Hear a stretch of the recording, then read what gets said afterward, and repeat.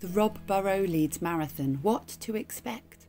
Miles to run, a medal to collect, but that sounds so simple, and it's so much more.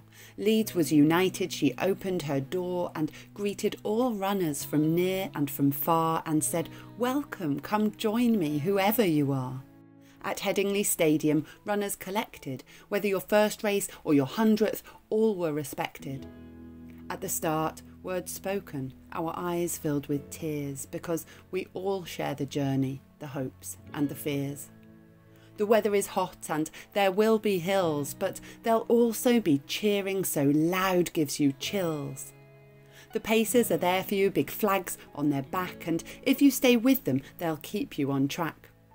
And what of this journey of 26.2 miles that's filled with some self-doubt, but mostly with smiles? The claps and the cheers and the tears and the sweat and that motivational sign that you'll never forget. The volunteers, the stranger spraying you with a hose because you're so hot, the music, the oranges, we loved the lot. Kevin and Rob were out there with us en route, and that voice in your head saying stop, put on mute. Because you know you can do this, although it is tough, you can get to the finish line, you are enough. Mile after mile, one foot in front of the other, swearing after this marathon there won't be another.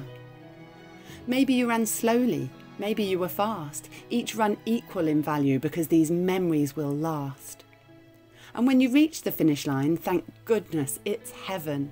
You're handed a medal with Rob's number 7, a reason for running. Everyone has their why, and when you get to the end, then maybe you cry. And all of Leeds, do you know what they see?